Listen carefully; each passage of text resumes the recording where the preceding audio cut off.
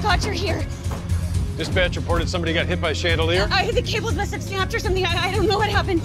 I tried moving it, but it was so heavy and there's so much blood. Is she conscious? Yes, she won't shut up. Help! Alexis, you left me. To bring help. Just please get this thing off of me. Whoa. Try not to move, okay? We're gonna get you out of there. All right, let's get a backboard and a gurney in here. Yeah, this thing's penetrated the floor pretty deep. We're gonna have to cut it apart piece by piece. Buck, you're with me. Let's get saws and Nomex blankets.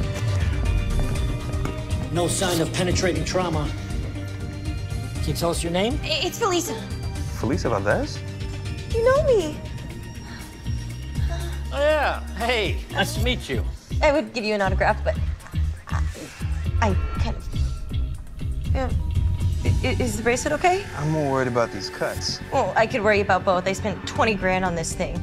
It's supposed to be my lucky charm, but I don't know if it's working. Okay, try to take a deep breath for us. Can you tell us where you feel pain?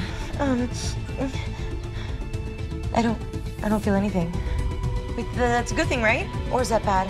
One time I was in a movie and my character couldn't feel anything because she was cut in half. One time stops, I saw that one. Ow. And don't worry, all your limbs are accounted for. Just try to stay calm while we figure out what's going on with you.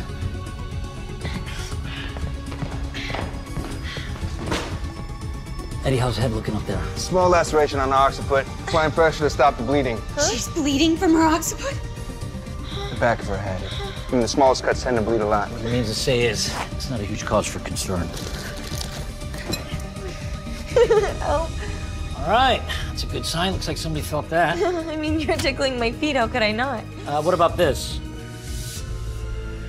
Am I supposed to be feeling something?